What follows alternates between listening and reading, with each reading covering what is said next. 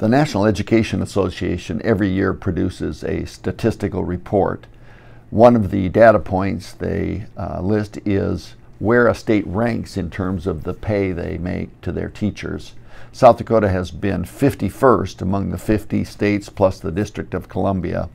For over 30 years, we've been at the bottom of that list. And this year, for the first time, we've moved up.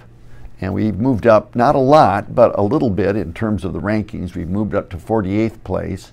But then after you adjust for our very low cost of living and our lack of an income tax, it's equivalent to the 29th place, which is close to the middle of the pack, and I think that's a respectable place to be. We've still got room to grow and improvements to make, but I'm very pleased with the significant growth we've seen in the last years.